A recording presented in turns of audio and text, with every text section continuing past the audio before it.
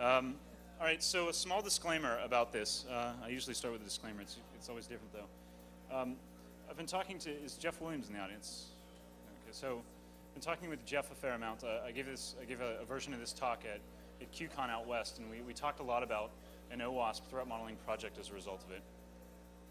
And what occurs to me, actually, is that threat modeling is kind of one of those advanced techniques. It's one of those things where you have to sit down and think real hard about what could possibly go wrong with your software. And in a lot of regards, that's quite difficult, and it may not even be necessary. So how many people are building web apps in Java here? Right? How many of those are 3-tier? How many people are starting to use some of the Web 2.0 and 3.0 stuff, right? So my guess is that if you were going to draw some boxes and lines about your system, they might look a lot like everyone else's. And so what we're striving to do, rather than teach everyone to spend a month doing threat modeling, we'd really prefer to build you a threat modeling cookbook that you can use and extend. Notwithstanding that, there is still a need for your business logic, your applications that don't necessarily support the Owasp, kind of 3-tier Java.NET idiom, to actually think about how those applications could be penetrated and what you're going to do in order to either test to see that they don't actually fall prey to those vulnerabilities, run static analysis, or alternatively do some secure design. So think of threat modeling actually as the step that you do to think about what things aren't on the checklist. And so you're not going to want to do that for all of your applications. You're not going to want to do that thoroughly for all your applications. You're going to want to base it on risk.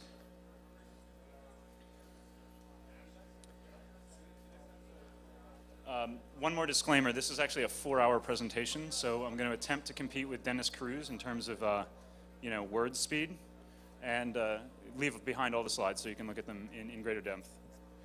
The first thing to talk about is, what is a threat? There's a lot of confusion about what a threat is and what threat modeling is, because everyone who's published a book or paper on this topic seems to have ignored everything that came before them.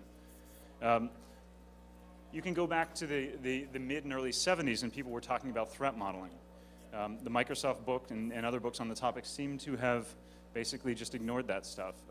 So what we're going to say is there's a lot of different definitions. There is a lot of confusion. We're going to talk about a threat being an agent, someone or someone's software that can attack you. And there's these other words that I will try to use very consistently, like attack vector and an asset under attack. And there's other words that you'll hear bandied about. If you saw Dennis's talk on O2, you heard about attack surface. So what is an attack surface, and what is an attack vector, and what is the attack delivery?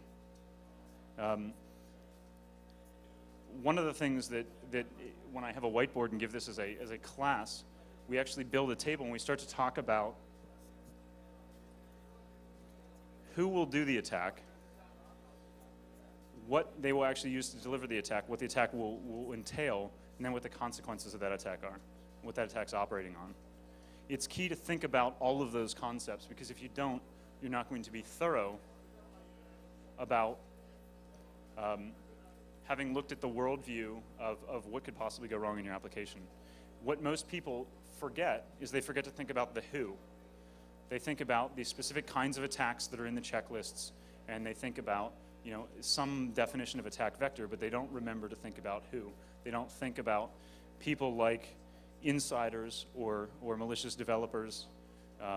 And it may be that your organization doesn't need to think about those things. If you're in a financial shop, my guess is that you're about to get smaller, if you haven't already. And if you had 4,000 developers and next month you have 2,000, you may have 2,000 angry ex-developers. And so thinking about what these people have access to and what the attack surface of your application looks like relative to that is interesting. We'll also talk about, if you're not concerned about insiders, how external threats can increase their privilege to the extent that they can actually begin to look like internal threats. And so the notion of an internal, who's internal to your application, when you really start looking at the design, actually gets quite dubious quite fast.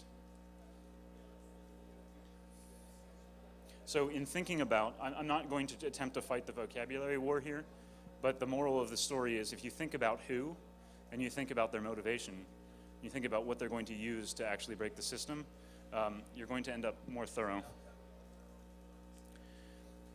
So what is a threat model? It's actually really hard to answer this question because we don't exactly have a common nomenclature and symbology for design. So if we don't have a way that we can consistently talk about and draw designs, then it's impossible for us to come up with a way to talk about threat models. Because threat models are, in essence, an annotation of design. So in some sense, in defining threat modeling, we're doomed to fail. And because we can't agree on how to write down our designs. But the things that we want to look up is kind of where the attack surface is, who can attack the system, and what they might be willing or interested in compromising. We can talk about the probability of attack and estimation, and we can weight impacts. Sometimes weighting the impacts is far more easy than actually the probability of attacks. So we can talk about things like discoverability and exploitability, and we'll talk about that. My suggestion is that we look at the impact of attacks and we prioritize based on impacts, and we not get wrapped around the axle of probability.